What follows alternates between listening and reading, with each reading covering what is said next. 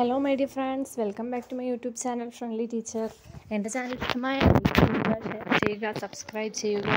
നിങ്ങളുടെ നിർദ്ദേശങ്ങൾ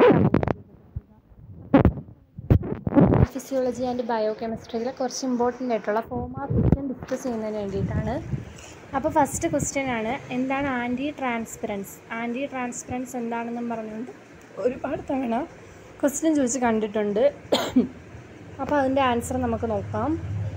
They are the substance sprayed on the leaf surface for reducing the rate of transpiration without causing significant effect on the other plant process such as photosynthesis and growth.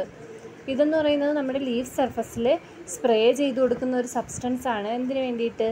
Transpiration reduce ചെയ്യുന്നതിന് വേണ്ടിയിട്ട്. ബാക്കി plant പാർട്സിനൊന്നും ഇത് ഒരു തരത്തിലുമുള്ള effect ഉണ്ടാക്കത്തില്ല. Photosynthesis, growth, ഇതിനെയൊന്നും ഇത് effect ചെയ്യത്തില്ല. They prevent excessive transpiration and enormous loss of water. ട്രാൻസ്പിറേഷനെ prevent ചെയ്തിട്ട് water loss കുറയ്ക്കുന്നു. They protect plant from wetting tissue damage. അതുപോലെ തന്നെ applied for variety purpose. Protection of crop plants from excessive transpiration during dry season. Protection of seedling from wetting. അതുപോലെ തന്നെ protection of fruit from cracking due to excessive transpiration. Prolonged retention of the freshness off cut table flowers. ഇതിനൊക്കെ വേണ്ടിയിട്ടാണ് anti transparency use ചെയ്യുന്നത്. CO2 can cause the partial closure of stomata and this can act as an anti transparent. CO2 എന്ത് ചെയ്യാൻ പറ്റും? സ്റ്റൊമാറ്റയെ partially close ചെയ്യാൻ പറ്റും. അതുകൊണ്ട് തന്നെ ഇതൊരു ആൻറ്റി ട്രാൻസ്പെറൻ്റ് ആയിട്ട് ചെയ്യുന്നുണ്ട്. Concentration of CO2 is higher. They close the stomata, adversely affecting photosynthesis. ഈ കോൺസെൻട്രേഷൻ ഓഫ് CO2 ഹയർ ആണെങ്കിൽ അവർ സ്റ്റൊമാറ്റ ക്ലോസ് ചെയ്യുകയും അത് ഫോട്ടോസിന്തസിനെ അഡ്വേഴ്സ്ലി അഫക്റ്റ് ചെയ്യുകയും ചെയ്യുന്നുണ്ട്. നെക്സ്റ്റ് ക്വസ്റ്റ്യൻ നോക്കാം. എന്താണ് ഹൈഡ്രോപോണിക്സ് എന്നുള്ളതാണ് നെക്സ്റ്റ് ക്വസ്റ്റ്യൻ. ഇത് ഒരുപാട് തവണ ചോദിച്ച് കണ്ടിട്ടുള്ളൊരു ക്വസ്റ്റ്യനാണ്. ഹൈഡ്രോപോണിക്സ് എന്താണെന്നുള്ളത്. It is also called water culture or soilless culture. Water ഇല്ലാണ്ട് നമ്മൾ പ്ലാന്റിനെ കൾച്ചർ ചെയ്യുന്ന രീതിയാണ് ഹൈഡ്രോപോണിക്സ് എന്ന് പറയുന്നത്. It is the technique of growing plants using A water based nutrient solution. Water based ആയിട്ടുള്ള ഒരു ന്യൂട്രിയൻ സൊല്യൂഷനിലാണ് നമ്മൾ എന്ത് ചെയ്യുന്നത്? ഗ്രോ ചെയ്യിപ്പിക്കുന്നത്. ഇതിന് ഒരുപാട് മീഡിയാസ് കാണും. ഗ്രോ ചെയ്യുന്നതിന് വേണ്ടിയിട്ട് കുറച്ച് മീഡിയാസ് കാണും. ഇതിൻ്റെ അഡ്വാൻറ്റേജ് എന്ന് പറയുമ്പോൾ നോ സോയിൽ ഈസ് നീഡഡ്. നമുക്ക് സോയിലിൻ്റെ ആവശ്യം വരുന്നില്ല. Proper aeration of the root system is possible. Root സിസ്റ്റത്തിൽ കറക്റ്റായിട്ടുള്ളൊരു എയറേഷൻ നൽകാൻ നമുക്ക് സാധിക്കും. പ്രൊഡ്യൂസർ സ്റ്റേബിൾ ആൻഡ് ഹൈ ഈൽഡ്സും സ്റ്റേബിളും ആയിട്ടുള്ള പ്രോഡക്റ്റ്സ് നമുക്ക് കിട്ടും. Provides A most nutrient supply. നല്ല രീതിയിൽ ന്യൂട്രിയൻ സപ്ലൈ പോസിബിളാണ്. നെക്സ്റ്റ് നമ്മൾ നോക്കുന്നതിൻ്റെ ഡിസഡ്വാൻറ്റേജ് ആണ്. Large scale cultivation and mass production of crop is not possible. Large scale കൾട്ടിവേഷനോ നമുക്ക് മാസ് പ്രൊഡക്ഷനോ നടക്കില്ല. Requires considerable technical experience and skills. നല്ലൊരു എക്സ്പീരിയൻസ് വേണം. Specific condition are required for each species of plants. ഒരു species of പ്ലാന്റ്സിനും specific ആയിട്ടുള്ള conditions required ചെയ്തേ പറ്റത്തുള്ളൂ. Next factors affecting rate of diffusion എന്നും പറഞ്ഞൊരു ക്വസ്റ്റ്യൻ ചോദിക്കാം. ഡിഫ്യൂഷൻ റേറ്റിനെ അഫക്റ്റ് ചെയ്യുന്ന ഫാക്ടേഴ്സ് എന്തൊക്കെയാണെന്നാണ് ചോദ്യം. നോക്കാം. First one, diffusion is directly proportional to temperature. ടെമ്പറേച്ചറിന് directly പ്രൊപ്പോർഷണലാണ് diffusion rate എന്ന് പറയുന്നത്. Next, size of the diffusing substance. Diffusing സബ്സ്റ്റൻസിൻ്റെ size ഇത് ഇൻവേഴ്സ്ലി പ്രൊപ്പോർഷണലാണ്. അതായത് സൈസ് കൂടുമ്പോൾ ഡിഫ്യൂഷൻ കുറയും, സൈസ് കുറയുമ്പോൾ ഡിഫ്യൂഷൻ കൂടും. Next one, density of diffusing substance. Diffusing സബ്സ്റ്റൻസിൻ്റെ density ഇതും inversely proportional to square root of the diffusing substance ആണ്.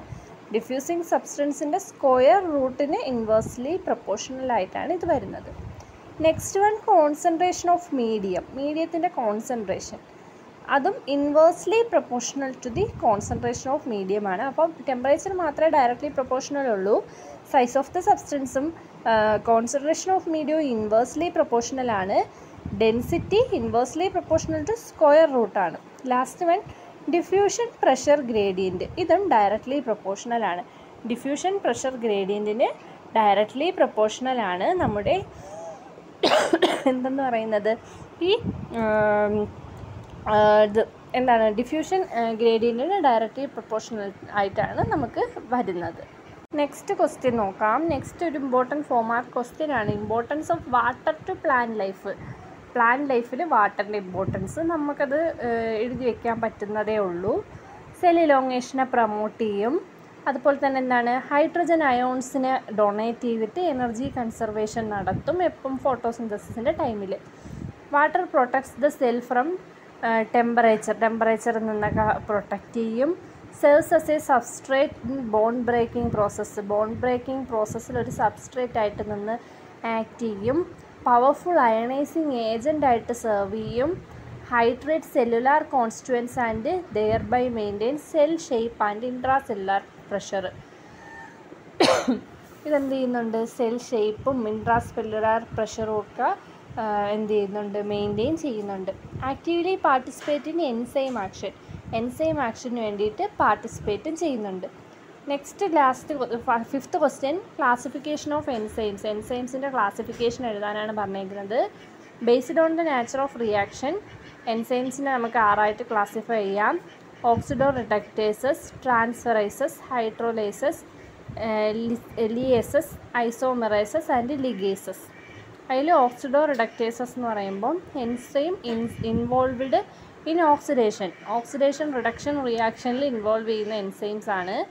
ഓക്സിഡൈസ്, പെറോക്സിഡൈസ് എക്സെട്രയൊക്കെയാണ് എക്സാമ്പിളായിട്ട് വരുന്നത്. രണ്ടാമത്തത് ട്രാൻസ്ഫറൈസസ് ആണ്. അതെന്ന് പറയുമ്പം enzyme which catalyst group transfer റിയാക്ഷനിൽ catalyse ചെയ്യുന്ന എൻസൈംസ് ആണ് ട്രാൻസ്ഫറൈസിൽ വരുന്നത്. ഇത് chemical group of substrate from one another ആയിട്ടായിരിക്കും കാഴ്ചവെക്കുന്നത്.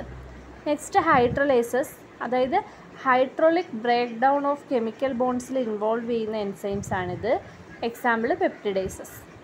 അടുത്ത ലിയേസസ്, enzyme which remove chemical group from substrate living double bond live ചെയ്ത് കെമിക്കൽ ഗ്രൂപ്പ്സ് റിമൂവ് ചെയ്യുന്ന എൻസൈംസ് ആണ് ലിയേസസ് എന്ന് പറയുന്നത്. അടുത്ത ഐസോമെറൈസസ് എന്ന് പറയുന്നത് എന്താണ്? ഐസോമെറൈസേഷൻ എന്ന് പറയുന്ന ആ ഒരു പ്രോസസ്സിനെ കാറ്റലിസ്റ്റ് ചെയ്യുന്ന എൻസൈമാണ്. എക്സാമ്പിൾ മ്യൂട്ടേസസ് ആണ്.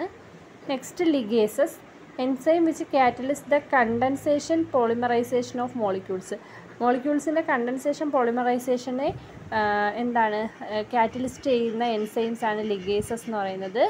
പെപ്റ്റൈഡ് സിന്തസൈസ് ആണ് അതിന് എക്സാമ്പിൾ എന്ന് പറയുന്നത്.